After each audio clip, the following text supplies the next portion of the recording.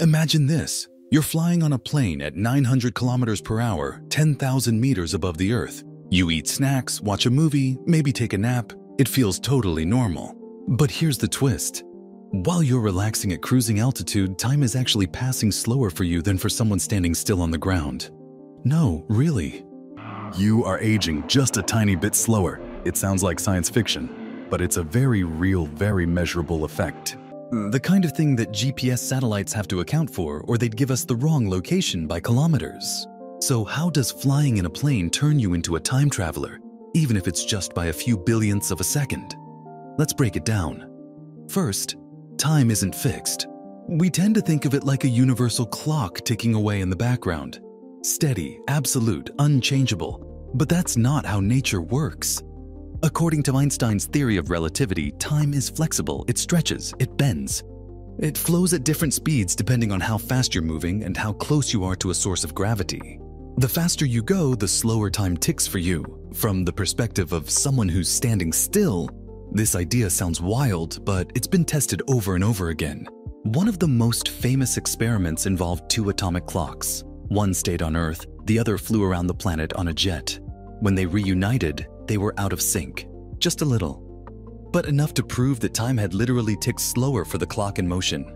So when you're on that plane soaring through the sky, you're not just going somewhere geographically, you're also taking the tiniest detour through time. Not enough to notice, not enough to skip dinner, but enough to remind us that time is not a universal constant. It's a feature of the fabric of space itself, and planes give us a way to peel back the curtain and glimpse how it actually works. To make this mind-bending idea easier to grasp, let's use a simple metaphor. Imagine time as a giant vinyl record.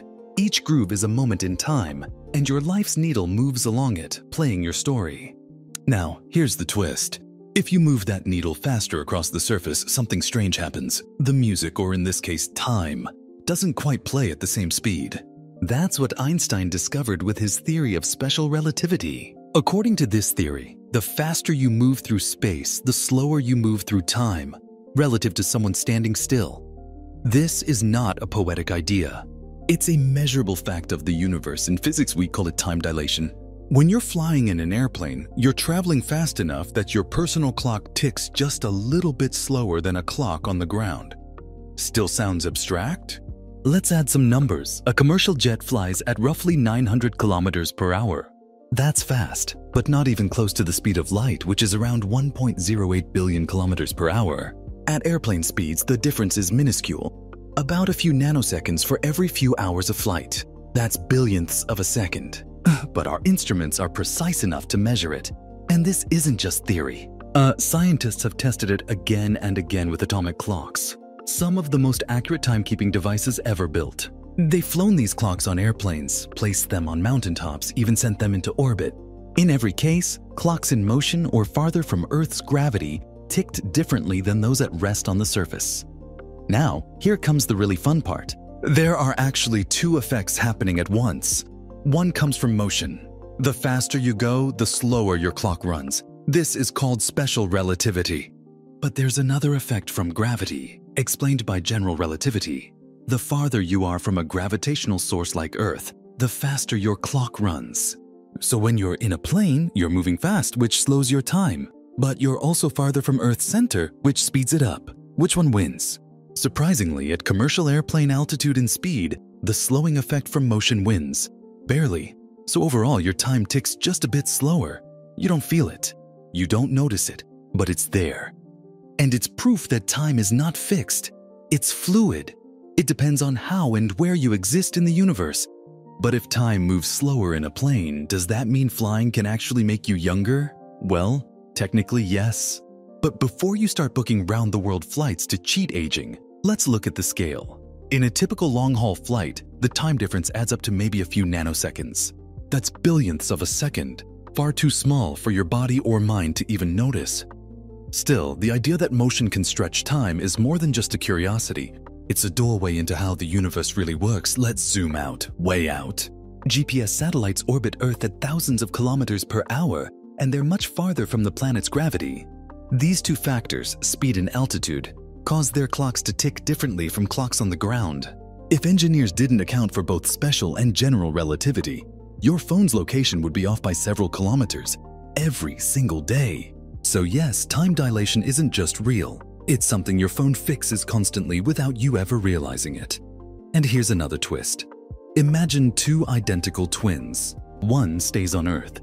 The other gets on a spaceship, travels near the speed of light, and comes back. When they reunite, the traveler will have aged less. This is known as the twin paradox, and while it sounds like sci-fi, it's backed by hard physics.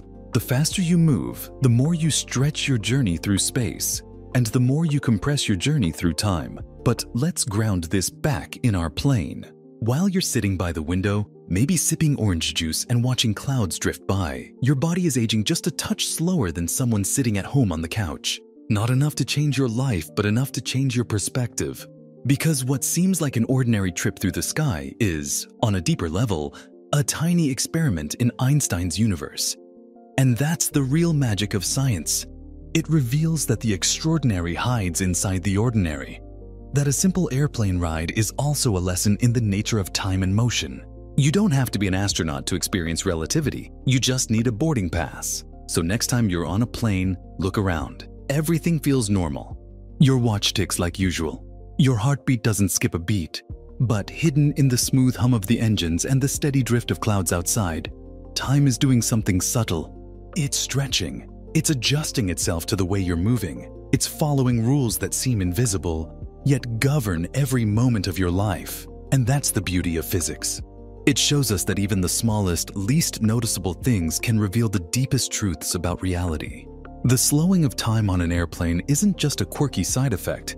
It's evidence that time isn't rigid. It flows differently depending on where you are and how fast you're going. That insight, born from Einstein's imagination, now helps us navigate the world, synchronize our devices, and even dream of space travel. It reminds us that we're not just passengers on a plane.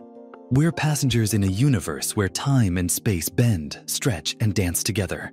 You don't need a lab coat or equations to feel it. You just need curiosity. Because when you start asking, wait, how does that actually work? You've already taken the first step into a deeper understanding of the world. And if you enjoyed that journey into the hidden side of time, make sure to like the video, share it with someone who's ever stared out an airplane window, and subscribe to How It Actually Works. Because here we don't just explain science, we unlock it, one wonder at a time.